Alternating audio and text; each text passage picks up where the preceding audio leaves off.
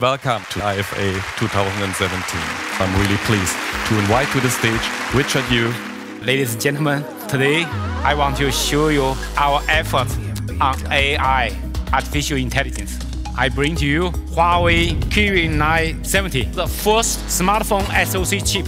Everybody knows the CPU, GPU, DSP, ISP. We are the first one in the world which have AI processor inside. In Huawei, we call it NPU, the Neural Network Processor Unit. The last year, we launched the Huawei, the Kirin 960. Today, we doubled that speed to 1.2 gigabit per second. And we are using the leading TSMC 10 nanometer chipset processing technologies. I want to show you the AI performance of Huawei NPU. Compared with CPU, we can have 4 times performance enhancement. But NPU, we have 25 times performance enhancement, 50 times energy efficiency improvement. If you're using the CPU to process that, it's slow, ultra slow. We are using CPU plus GPU processing that a little bit faster. But with NPU, we can make it ultra fast, real-time processing. I give another benchmark. If you're using the smartphone to processing 2,000 imaging recognition, 1 minute we can process.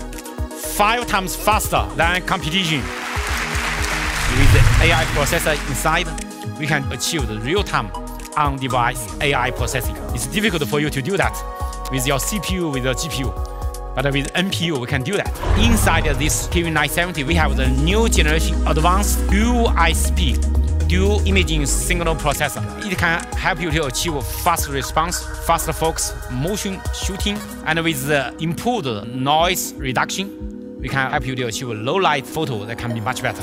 Today, the camera is only take photo, take video, but with the AI processor, there is NPU inside.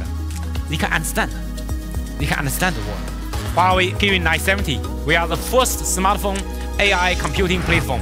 It has the 10 nanometer leading technologies, the octa-core CPU, 12-core GPU, the dual ISP processor, new generation DSP, and also the most advanced and leading 4.5G modem technology inside.